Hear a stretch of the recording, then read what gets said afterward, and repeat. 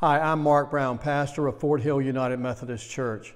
Welcome to Seeds of Faith, a Bible series sponsored by Fort Hill in the hope that we might know what it means to plant God's seeds of faith in our lives. Today in Seeds of Faith, we consider the beginning. There are two certainties from the beginning in the Bible, the certainty of chaos and the certainty of God.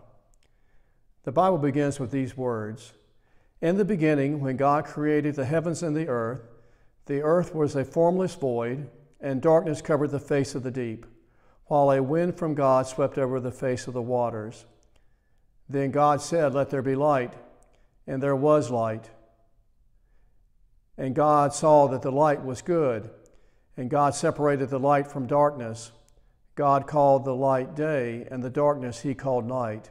And there was evening, and there was morning, the first day."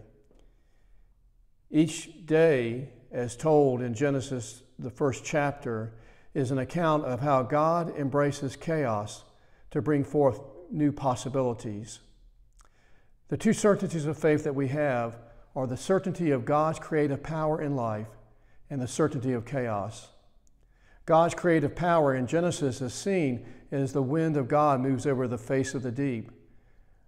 The reality of chaos is seen in the darkness and the void. And where it talks about how God's Spirit moved over the face of the void, the word for that is tehom. And tehom means creative possibility.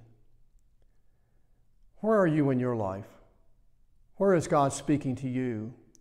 Where is creative possibility being made possible?